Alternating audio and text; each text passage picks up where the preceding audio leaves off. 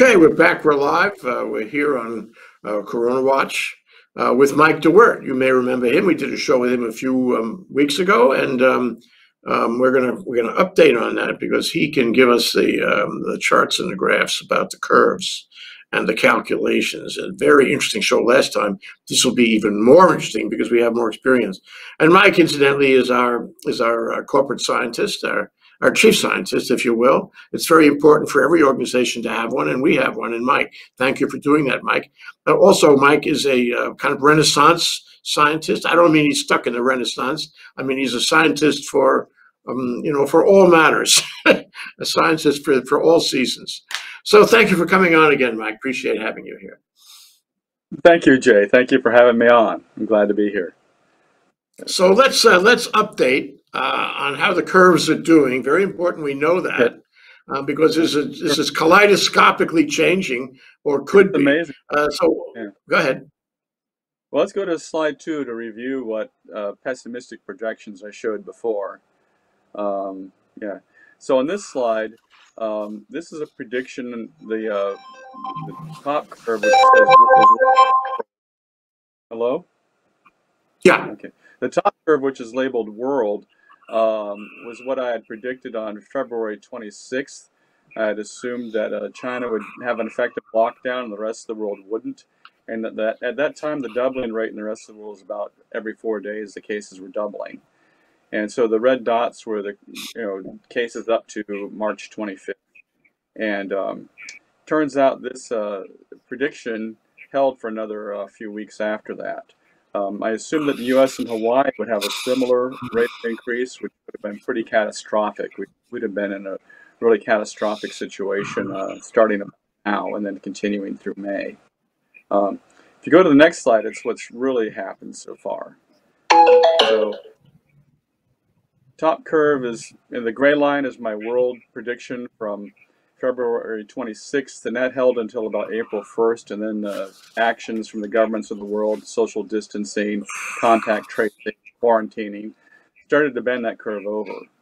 U.S. and Hawaii also started bending over about that time, and Hawaii now looks like it has like an almost a month doubling rate.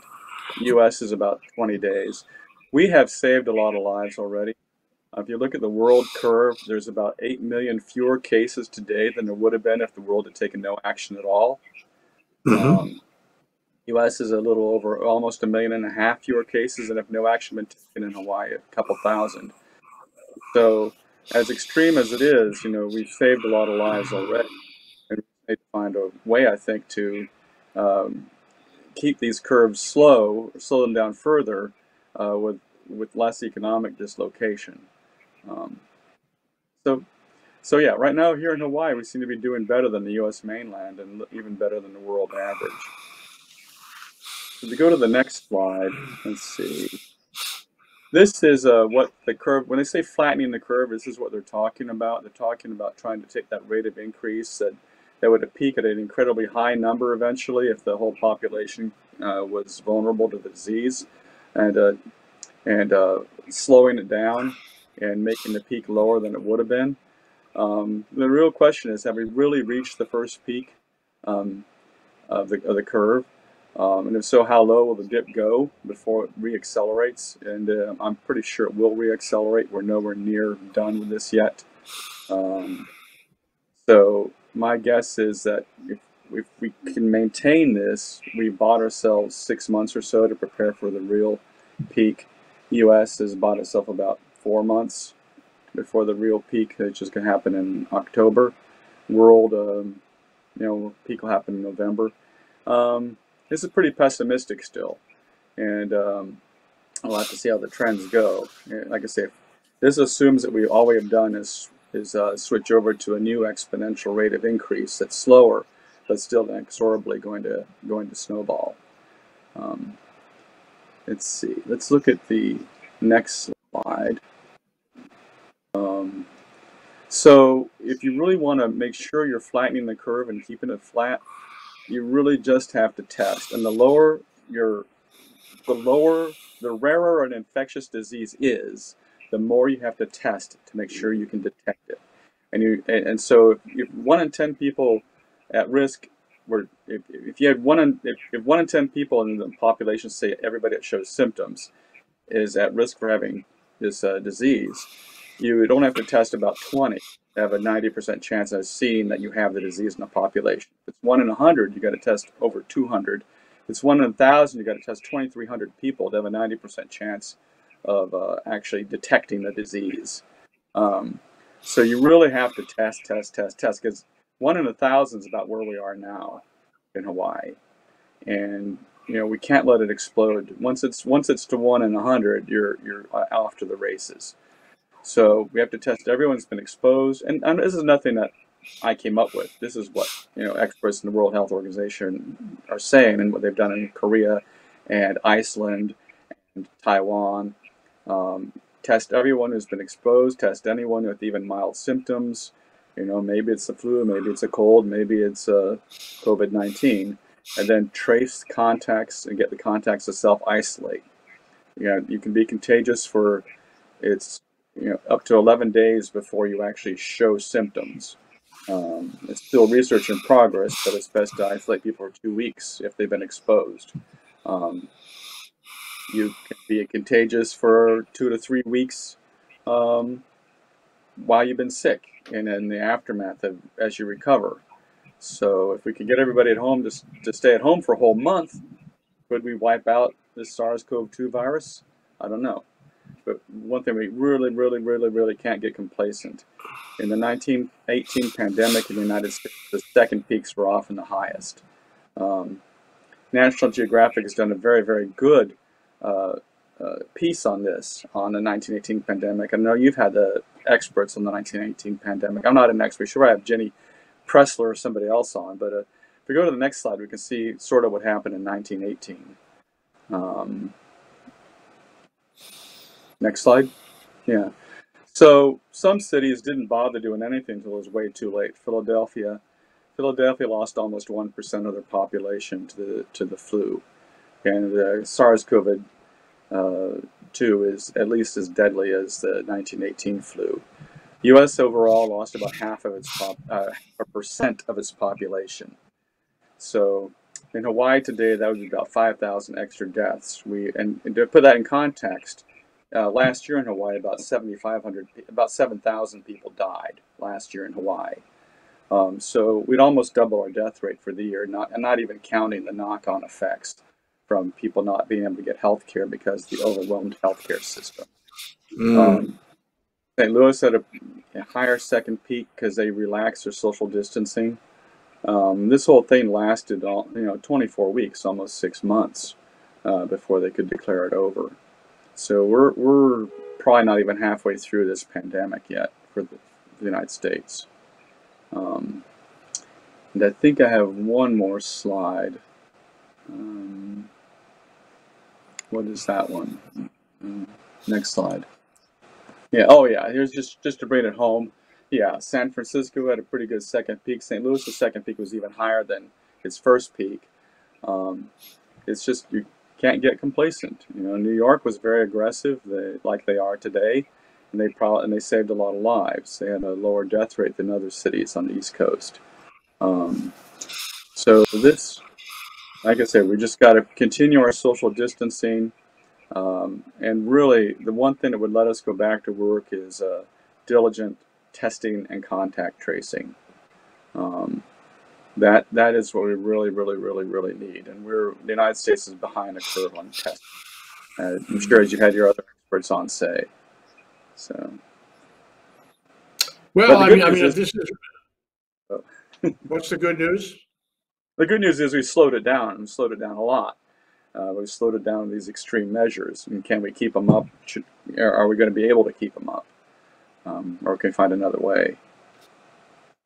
I've come to the conclusion that talk about reopening the economy should happen after we have made some real headway. And yeah. I think, let me throw something at you. I think, yes, I suppose we have kept the number of cases down by social distancing and containment, as in other countries. But at the end of the day, you can do a much better job if you have testing, ubiquitous testing, and I mean, and you have the bioinformatics to actually analyze that testing, and you connect that with the tracking, and now you know everybody who has it, and you can focus the quarantine, focus the containment on the people who are really shedding the virus. We haven't done that. We haven't done that. This has been a sort of a shotgun blast. And I mean, I'm happy that we have contained it, limited it to some extent. But my proposition to you is we could have done a much better job at containing it had we used testing and tracking. No, that's exactly what they found in South Korea, Taiwan, Iceland, Singapore. Testing and tracking, and then get the people who have been exposed, to self-isolate until they show that they're clear of the disease, that they haven't actually contracted it. Like I said, it takes 2 to 11 days for you can be contagious before you have symptoms, and it takes a lot of people to do this tracking of contacts. You got to interview the person who's sick, and then you've got to get them to really tell you who they've been with, and then you've got to go track those people down. That's a lot of work, and it can't be done via just a cell phone or AI app. It takes people, and that's one thing that we're not really doing a very good job of. It might take something like, I think I read one estimate that it would take at least 300,000 people in the United States to do this tracking, to actually be engaged in that work. It's an investment worth making, and other countries, people who are out of work because of the quarantines and the lockdowns are actually volunteering to do this, and that's helping a lot. So, you're right. Well, we need to tap into people who are of goodwill and who are willing to volunteer. Some of them are being paid to stay at home. Well, maybe we could repurpose them and get them out. That issue came up in connection with the HGEA this week. I think we could generate, especially in Hawaii, a powerful force of volunteers to do this, because you don't necessarily have to expose yourself to do the tracking. You can do it on the telephone. You can do it on Zoom. You can do it without necessarily meeting them. And even if you do meet them, you can use masks and distancing so to minimize the risk. So I hope that's coming soon. But let's talk about an ideal world. Right now, I think it was in the morning Civil Beat that there's a group of researchers here in Hawaii who are looking for money to develop a test. It's remarkable, is it not, that here we're months into this thing. We know clearly as a matter of science and logic that we've got to be able to test if we're going to contain it. But we still don't have ubiquitous testing. Right. Next week, we're interviewing a researcher in MSU, Michigan State University, who hit the national press on a fast test that he made. And speed is everything. Right now, if you get tested here in Hawaii, it'll take you a week or 10 days to get the results. That's much too long. That's because they have to send it back somewhere, and all these protocols. That is really inadequate. So, I mean, to me, testing is the first thing to reducing the curve in real time, and I don't think we're there. And the tracking thing. Let me point out on the tracking thing. We did a show on this yesterday. It seems there's a joint venture kind of collaboration going on between Google and Apple to develop a tracking app, such as the Chinese developed in Wuhan, where you can tell that somebody who is tested positive is within your Bluetooth range, and it will warn you about it. Furthermore, tracking means bioinformatics. It means database processing and all that. So all this has to be coordinated. And regrettably, Mike, on the federal level, the White House has done, may I say, virtually nothing. I mean that in the nicest possible way, to extend the tests and to coordinate the tests and to allow develop systems for tracking. So we are missing out on two very important tools as far as I can see. If we had those tools, we'd be much better off, right? Yeah, ProPublica just reported a couple days ago that there's a lot of excess deaths from pneumonia and other illnesses in cities that aren't being recorded as, as SARS-CoV-2 related, because they don't test the dead people, and that's silly. You've got to test the people who die of the disease too, because you need to trace their contacts. Even if you think that it just might be SARS-CoV-2, you've got to test people for it. Yeah, one way for countries to make their statistics look good is to not bother testing. Like North Korea is still reporting 0 cases. It's like, that's not credible. Yeah. And yet, Yeah. Transparency is everything. Yeah. Yeah. Yeah. So, Then you see go ahead. well, there's just so much bad information out there as well. I know there was a report, Wired magazine picked up a story from a South Korean research group that put a paper into the Annals of Internal Medicine that masks don't help. And I went and I looked at that paper, and I looked at the data the researchers themselves published in that paper. And it was a really grossly underpowered study. There were only 4 patients. And what they had them do was they had them breathe on a petri dish that was placed 8 inches in front of their faces. And they did it without a mask, with a surgical mask, or with a 2-layer cotton mask. And they controlled by having them breathe before without a mask, and then repeated the no mask test after all the other breathing. And they said that the masks weren't effective in their conclusions, but what the paper showed was that the surgical mask cut the amount of virus on the petri dishes by a factor of 2, and the 2-layer cotton mask cut the amount of virus in the petri dishes by at least a factor of 10. At least a factor of 10. Factor of 10 isn't good enough if you're a doctor or a nurse being exposed to these patients. It's really significant, though, if you are going to the grocery store and you're just going to do that once a week. If you can reduce your risk, or the risk of the people around you, by a factor of 10, that's worth it. So a 2-layer cotton mask seems to be more effective than a surgical mask, and definitely effective. And I wrote a comment in the Annals of Internal Medicine about that, and a couple of other researchers wrote that, the same thing, that their data contradicts their conclusions. Unfortunately, comments aren't publicly available. You have to be a member, or you have to register to get to them. So, but anyway, so there's a lot of there about what's effective, what's not effective. Quinine in Brazil.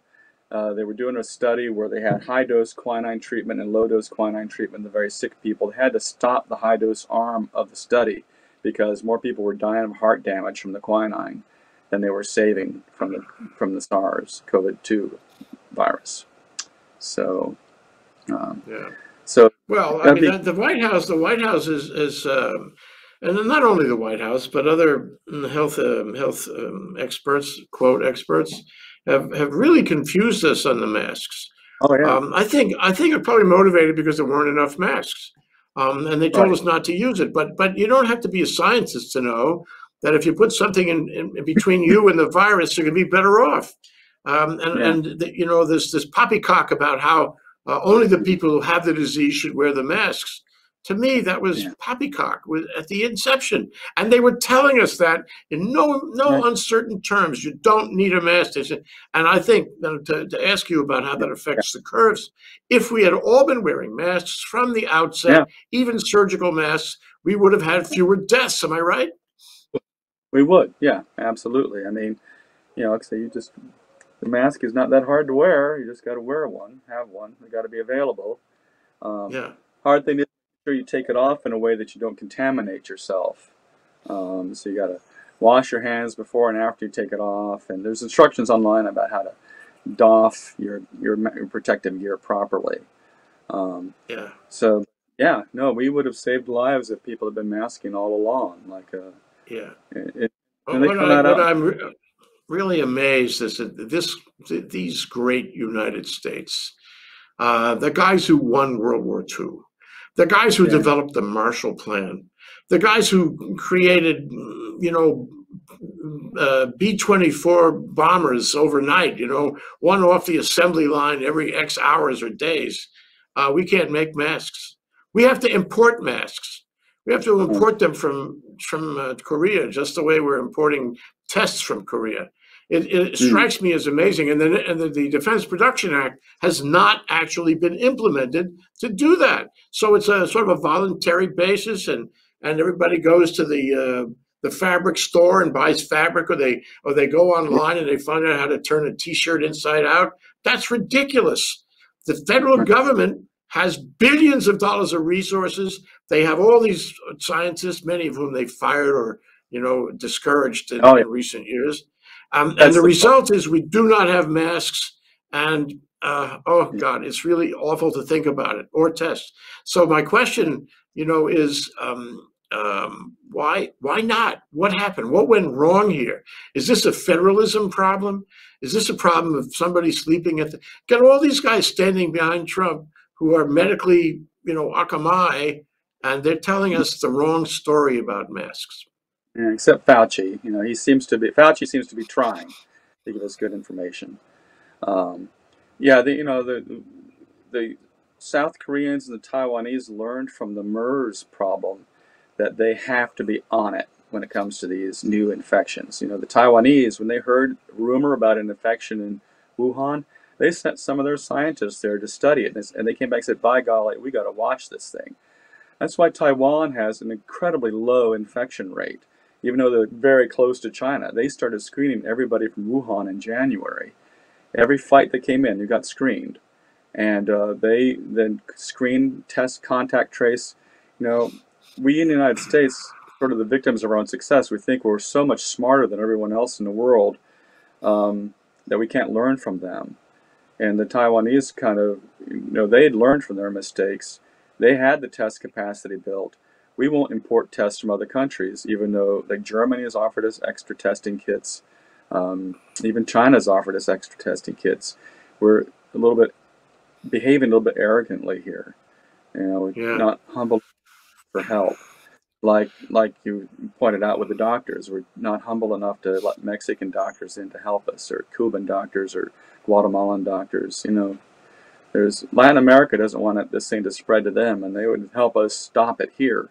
Because right now the United States is the global center of the infection, partly because of our arrogance. Yeah. So.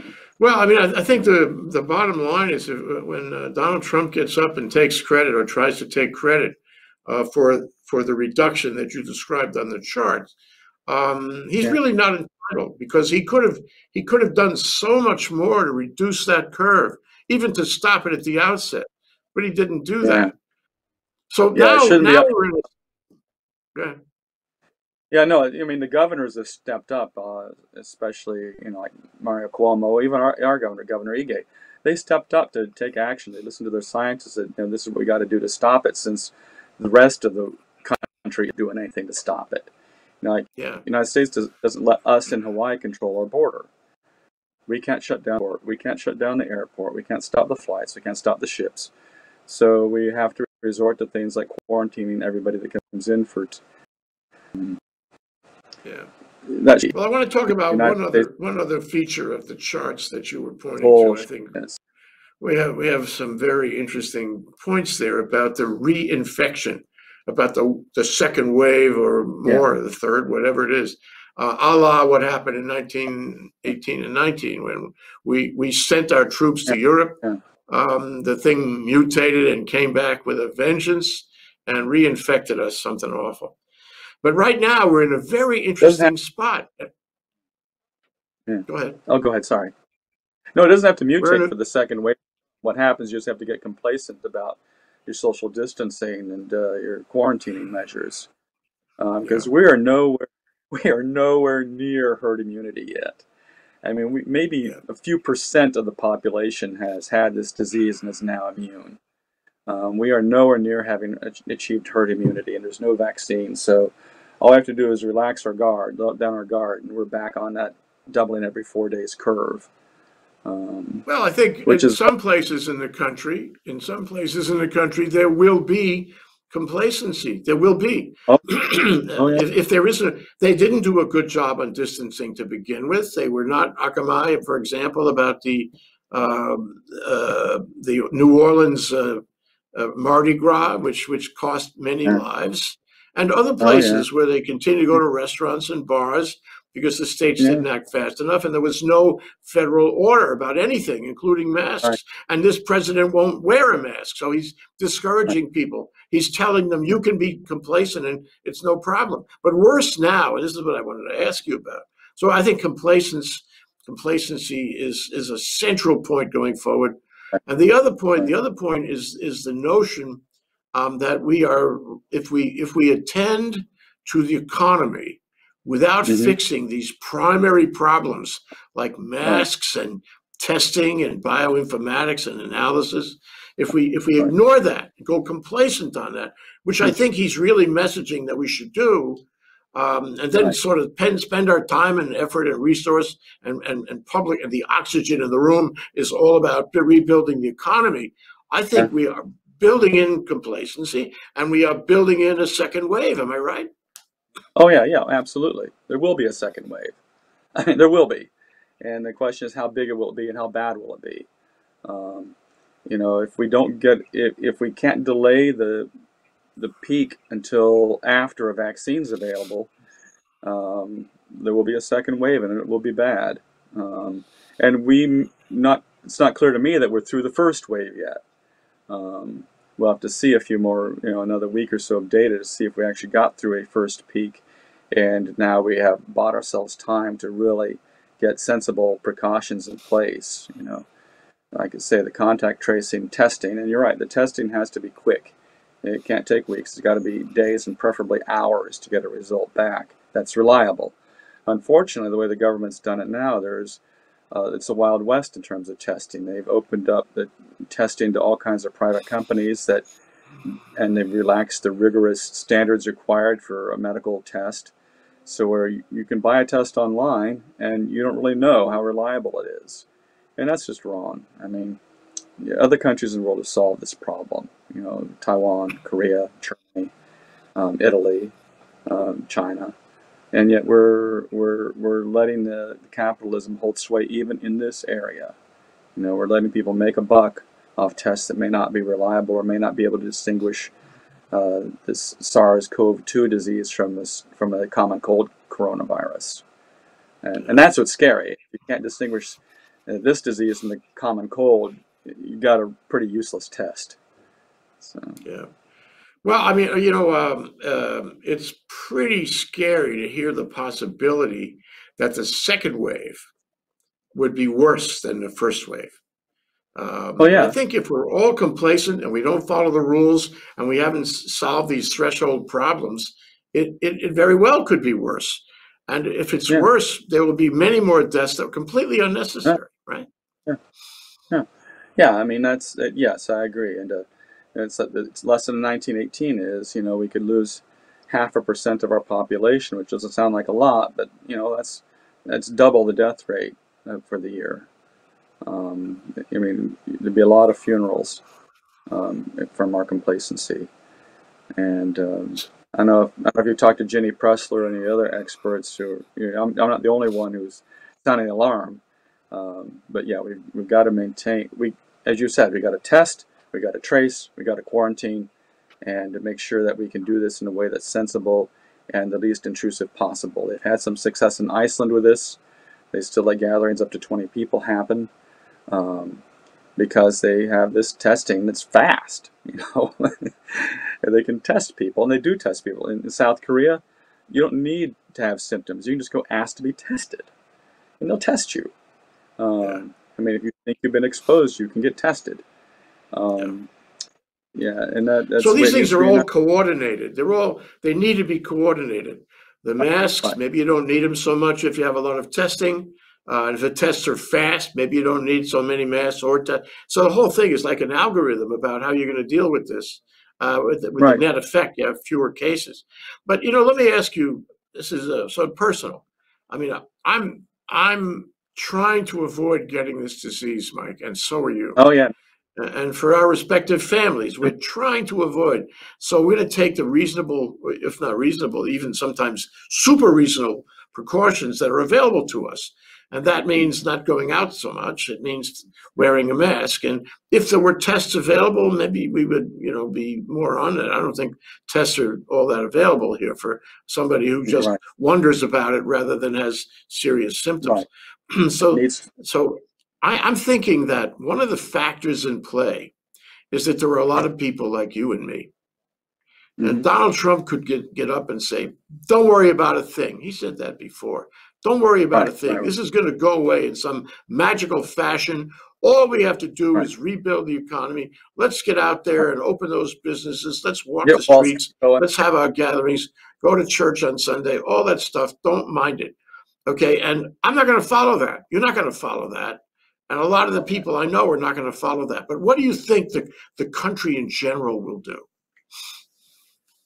It's hard to say. Like in Michigan, you see people trying to chanting lock her up at the governor because she wants to put in social distancing requirements and masking requirements. I mean, it's the things that we're doing here in Hawaii and Michigan, they're chanting lock her up to the governor. I mean, this country has such a polarization where a lot of people think that any of this illness, if they don't know somebody who's sick with it, it's just a conspiracy to take away our freedoms. You even see that in Hawaii. You see some of that here. It's a case where the freedom to not wear a mask and to gather in groups of thousands, it constrains a bigger freedom, which is the right to life and not dying of this disease. And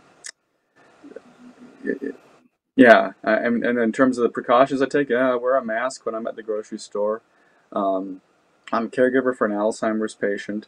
I have caregivers come in and help me a few days a week. They're the biggest risk we have because they're poor people who, some of them ride the bus to get here. And they mask, but their masks are just surgical masks. And I was actually astonished when I read about the one place that had been burglarized of $250,000 worth of N95 masks. It's like, well, wait a minute. This place employs caregivers for dementia patients and other people who need help.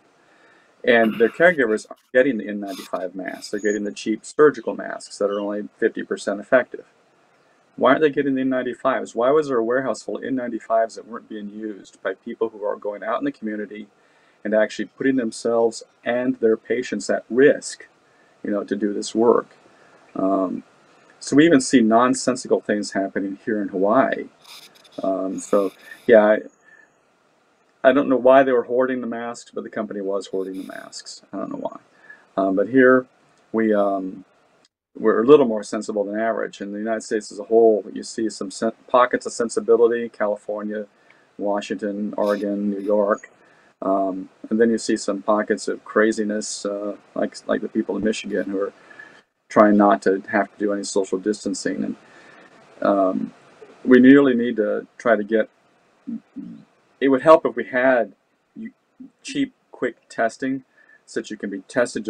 If you want to be tested, get tested and reliable, because then we would have to have fewer of these harsh restrictions. But that's what's key, is getting the testing done, and then really getting people to at least wear their masks in public until we get the vaccine. But people are going to resist. Go ahead. Sorry. No, finish. I'm rambling. No, I'm saying if we Go ahead. Thank you, Mike. You're so courteous. Let me just say that what I get out of this discussion with you, and the charts and the graphs and the considerations of the second wave and the complacency and all that, and all of the things we've discussed, the masks and the testing and the analysis of the testing, the tracking.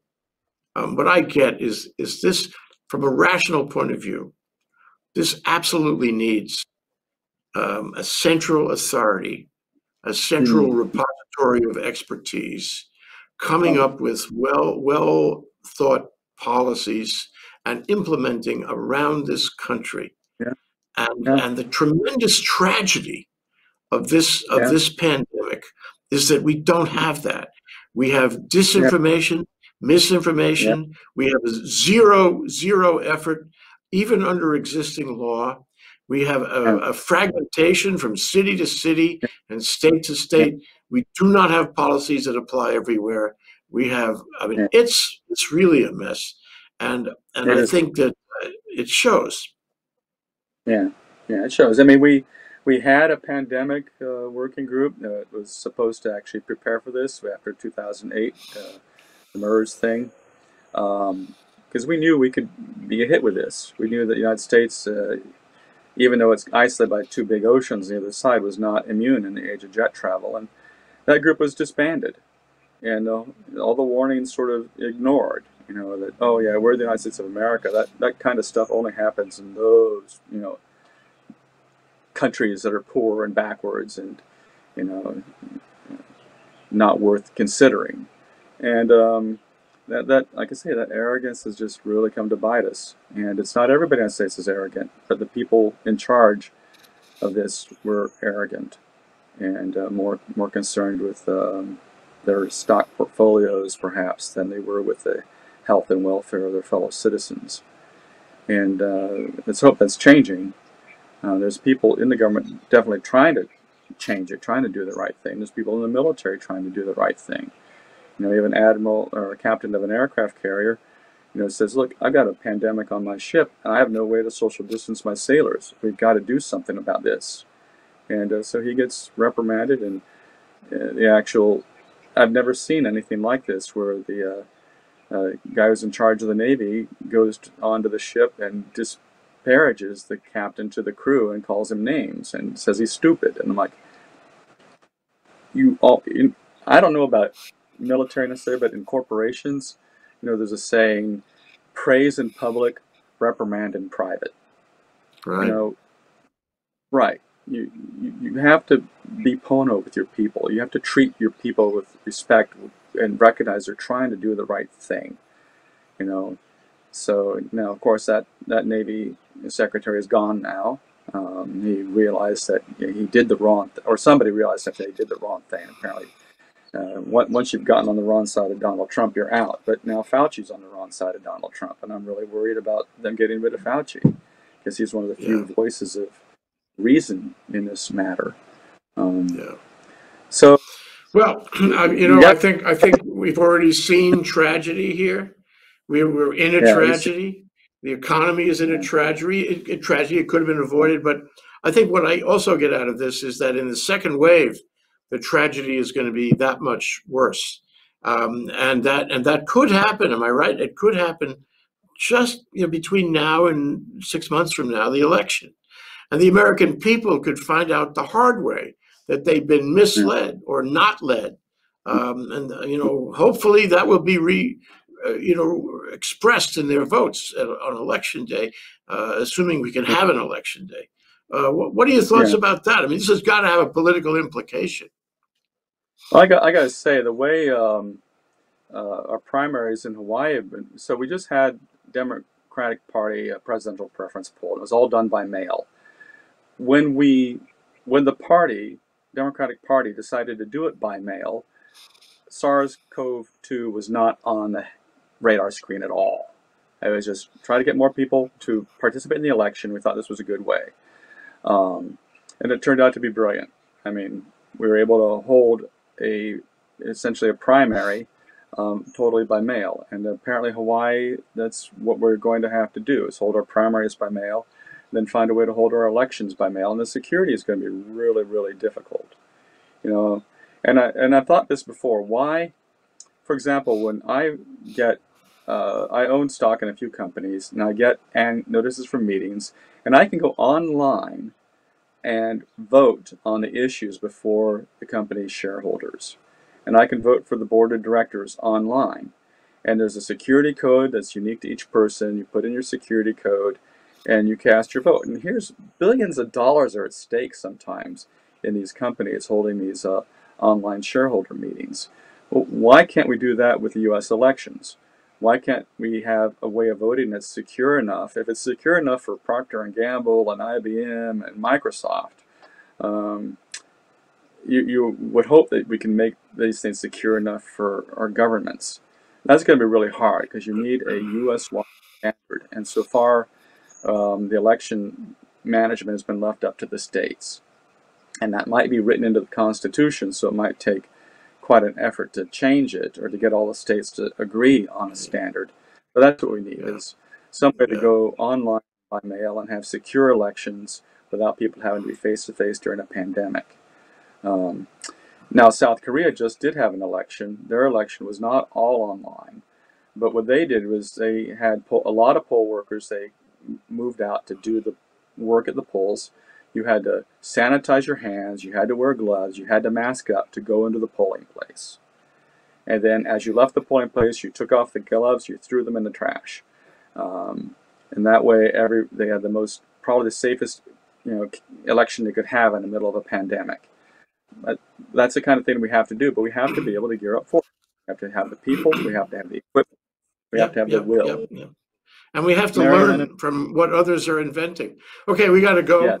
Mike, great discussion with you again. I hope we can circle back in a few weeks and check out how your curves are doing then. Mike DeWeert, our chief scientist with curves. Thank you. See you, Jay. See you. Aloha.